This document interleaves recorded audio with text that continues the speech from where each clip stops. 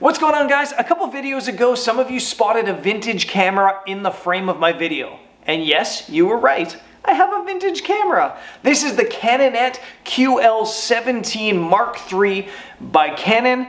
It's from 1972. It's a 35mm rangefinder. It's got a fixed 40mm f1.7 lens, and it is such a cool camera. And on today's episode, we're going to take this out in the field and attempt to photograph things with it. But first, I want to talk about the camera and show you how I'm loading it and stuff like that. Now, the whole vintage camera series that I'm starting is happening with your help. I posted in my Facebook group a couple weeks ago asking if anybody had any vintage cameras they'd be willing to lend me. A fellow YouTuber by the name of Brian Lackey sent me an email and said, "Hey man, I've got two Canonets that my grandfather left me. I don't need two. Can I just give you one?" And I was like, "Yeah, dude. Yeah, you can. That's so kind of you." So massive shout out to Brian. Be sure to go to Brian's YouTube channel and check it out. It's fairly new, but the dude is an awesome photographer and an even better dude. So go check his stuff out. Now, for the camera, the Canonet QL17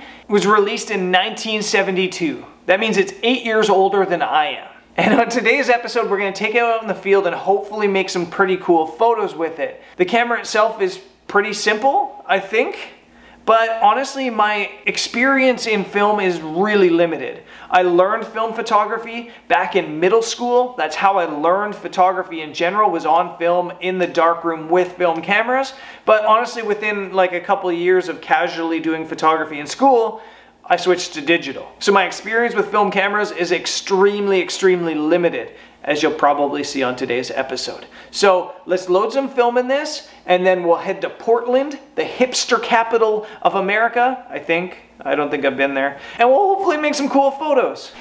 What do you want to add? I just want to correct Brendan's maths, because this camera is actually 12 years older than you. Oh yeah. You didn't add very well. I'm young.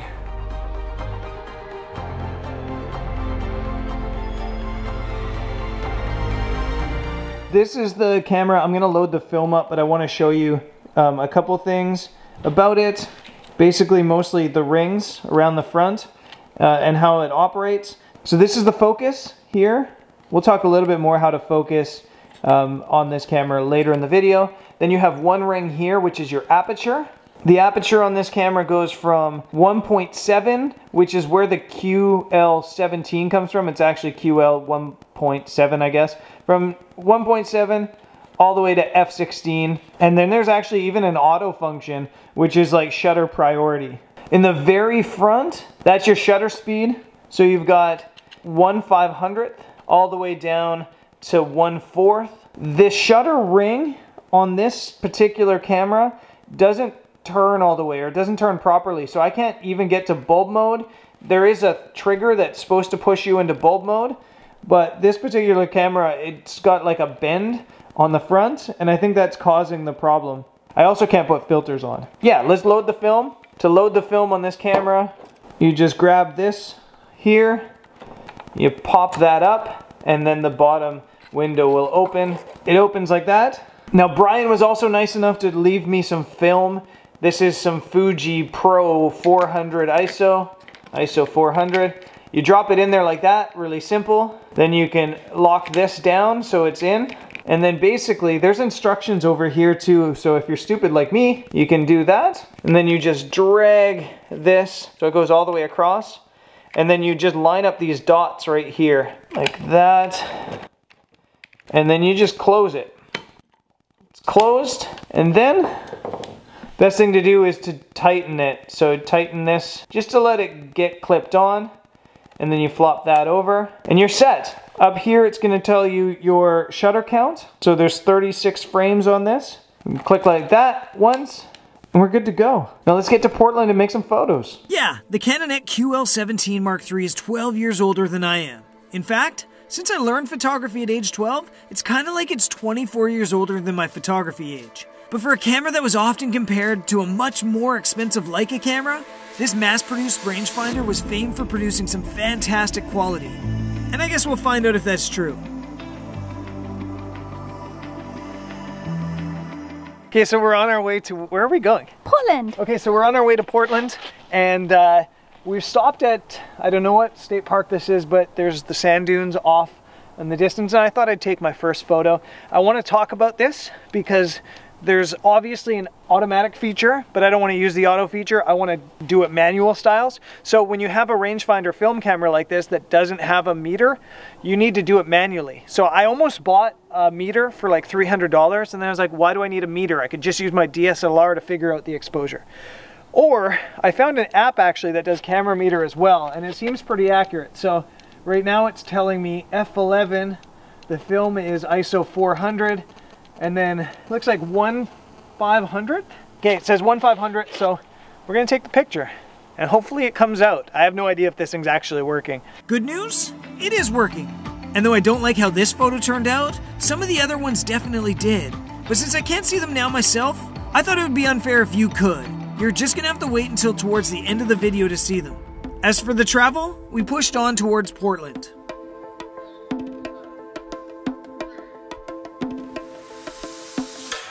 On the way, we stopped in to location scout a bit at Thor as well, which, spoiler, is pretty epic.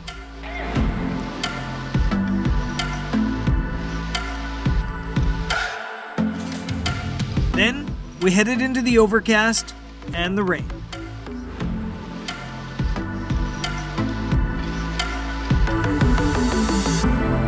Okay, so we got to Portland a couple days ago actually, and the weather's been, well, it's been pouring on me the whole time.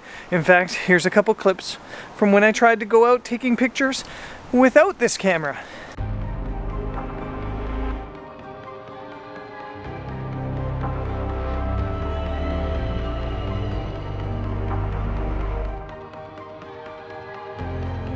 I still managed a shot at Multnomah Falls, but by the time I got one, well, let's just say I would have been drier in a bath.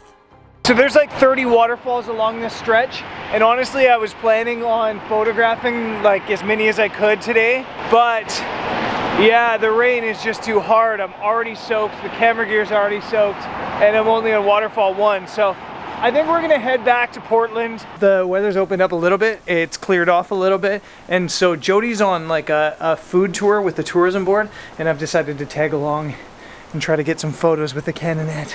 We're here at the Japanese gardens right now. I don't do well with delayed gratification. I want to see how the exposure's gonna look while I'm making the image. But I have to say, this naive bliss I've been living in the past couple of days, running around completely unaware of how my photos are coming out, is amazing. I'm also finding myself much more selective in what pictures I take, since I only have 36 I can. That being said, I can only imagine the pain one would feel if they shot a whole roll of film or a whole vacation only to get home and find out something was wrong. So as you can see, we're not in rainy Portland anymore. It honestly poured on us so much that I just couldn't shoot anything there, and it's sad because there's so many cool photogenic places around there. So instead I'm carrying this video about the Canonet on to basically Vegas, which is where we're heading towards today. We're on the way to Reno, and I want to talk about the focusing on this camera because it's kind of crazy. You have this lever. Sorry about the highway noise. You have this lever, that's your focus. And when you look through the viewfinder, you have a little spot, like maybe that big in the middle, that has like a superimposed image. So you kind of see it in double. You see the mountain in double, for example. And then you just move this bar until you're no longer seeing double and the mountains align, and then you know you're sharp on that point. So if you focus on something close, you have to focus using the middle of the frame and then reframing to take your photo. So it's definitely something that takes some getting used to, especially if you're used to using like autofocus, but it's kind of fun.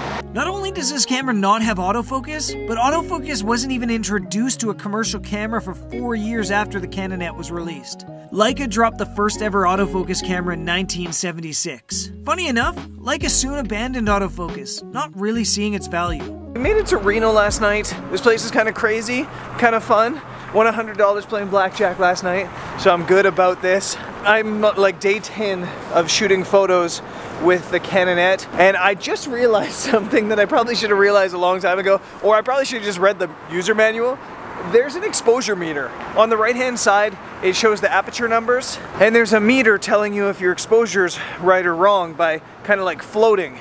So if it's underexposed, it's up high. If it's overexposed, it goes down low, and then you can adjust by spinning the aperture ring. But on mine, it's broken. So if you had a working one, it would be a cool feature to have, but unfortunately I still have to use the light meter app on my phone. I'll make a whole blog post about this, to be honest. In the description of this video there'll be a link to the blog post, and it'll talk about the light app I used and stuff like that. But it is now blue hour morning here in Reno, and I do want to try to make another photo or two before I have to take this roll of film into Vegas. So yeah, let's see if we can make a photo or two. If you were wondering, Canon never released an autofocus camera until 1985 with the T80. I was 1 year old when it was released. These days, I have a hard time imagining life without autofocus. But beyond autofocus, the one thing I'm really missing is a level. I must have one leg longer than the other because every photo I've taken, as you'll see later, leans one way or the other. As for the streets of Reno, it might be the perfect place for film photography. Town itself feels pretty retro. It's Art Deco, and my camera almost looks like a prop fit perfectly in place here. I don't think it'd be a morning in Reno unless you saw somebody getting arrested. This was fun with the Canonet, but I have no idea if any of the photos worked. There's so many things just not working with the camera. It makes me wonder if nothing's working. When I change the aperture, there's no clicks. The exposure meter's not working. I can't go into anything slower than like 1/30th of a second. So honestly, I have no idea if this is gonna work. But we're driving to Vegas right now. In Vegas, there's a camera shop that's gonna be able to expose the film. I shot a roll here, and I shot a roll the first day of our road trip. So let's go to Vegas, get this stuff developed, and then I'll show you the photos if they turned out. If they didn't turn out, whatever. It was still fun.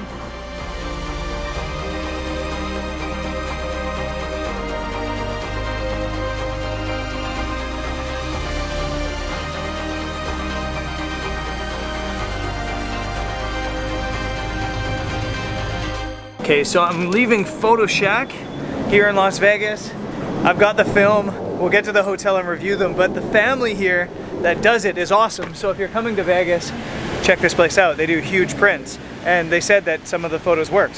So we'll check them out when we get home. Okay guys, I have in my hands now the results. I feel like a Maury, like you are not the father. I have the results, the photos. I was really nervous because I shot 2 rolls of the film and I had no idea if a single photo was working. But then when I left the camera shop, they were like, you got some pretty good ones in there actually. So I'm less nervous now. I honestly had no idea if they would work.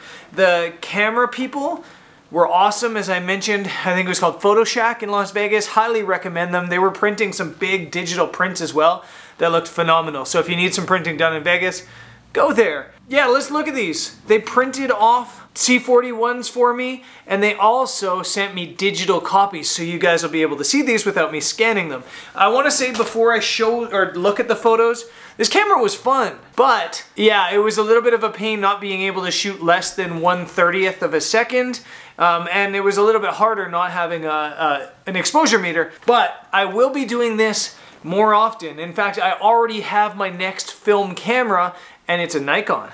And if you guys have a film camera you want to either donate to this project or you want to lend to me if I'm in your town, I put a link in the description of this video to the Facebook, I guess, thread that we talk about this. So if you have a camera and you're in somewhere like, I don't know, London or Munich or anywhere in the world, and you're willing to let me borrow it for a day or two to film a video and to play with, please head over there and jot your name down. Now, let's get to the results. I'm super excited.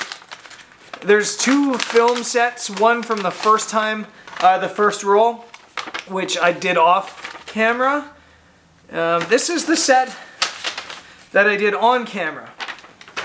So, a roll of 36, it looks like I got about 1, 2, 3, 4, 5, 6, 7 by 1, 2, 3, 4. 7 by 4 is 48, 28 to 29 photos out of this frame. And it's going to be in no particular order. Okay, a little bit underexposed. Reno, Nevada. I like the composition. Yeah, it looks good. To be honest, it does look good. It just looks like maybe the crop's different than I was seeing through the camera. It looks a little bit more squeezed, but yeah, I mean, it works. That's kind of cool. I think that would be better as, I was gonna say that's pretty cool, but the horizon's leaning way off. I'm showing you guys the digital copies of them. The horizon's way off. And yes, the crop is definitely squeezed. I was trying to do this photo because it had the honoring Kobe Bryant, and it was in the bottom of the frame, but the crop is, I was seeing this, and it looks like the crop is just tighter in, so that's a bit of a shame. Some graffiti. My horizon is way off, but that's okay. The graffiti's cool, but it's definitely cut off. It's definitely cropped. I don't know if that's something that's normal with the Canonet, if what you see through the lens isn't what you get. I was, like I said, seeing this, and it looks like I'm getting about this. But man, they look really, really good, really sharp, and the contrast is beautiful. There's just something about film. Shot straight up at the tree because I was bored. Yeah, like, okay, so what I'm gonna say about all these images is basically all of them are sharp. All of them are exposed properly. They're pretty good. I just have to pay more attention to things like the fact that it's more cropped than it looked, and also that the horizon is way off. But overall, I'm actually kind of happy with some of these. Yeah, that one especially, this one of Portland, I really like. I think I would like that in black and white. Yeah, so my overall thoughts on those images is that the crop screwed me. Overall, like I said, so much fun, and I'm gonna end this video with the photos from the first set that I did, which was in SoCal in Southern California, so if you want to stay tuned to the end of the video to watch those, you can. The vintage camera vlog series will continue again in, I think, from Iceland. I think I'm gonna do one in Iceland. Should be fun. I hope to see you guys there. Peace!